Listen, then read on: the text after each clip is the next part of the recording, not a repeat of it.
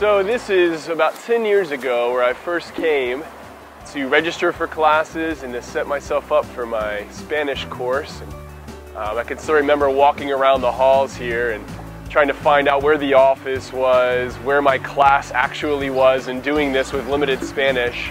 Man, I feel like God taught me so much about what it is to step out of your comfort zone, try new things, and really just get an opportunity to share His love with other people, even in a different language, different culture. This is where I really learned to play ultimate Frisbee. In fact, I signed up for an ultimate Frisbee course thinking it was just going to be pick up Frisbee.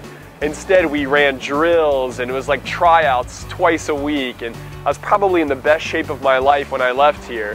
But man, the funnest part about it too is just getting to meet new people, practice my Spanish in a very low-key environment. I can remember some of my struggles just to get here.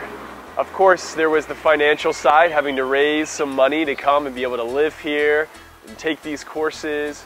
I can remember some of the trainings I had to go through, and to be honest, just some of the paperwork, some of the bureaucracy. You know, it wasn't always easy, it wasn't always fun and exciting. I can remember one month in particular where it was hard to even get out of my house. I was alone, I missed home, I was going through some cultural struggles here, just trying to fit in. But I'm so glad for that time, just really drawing into Jesus, where He was my strength, He was my identity, and experiencing His love allowed me to get back out and let His love flow from me to the people around me.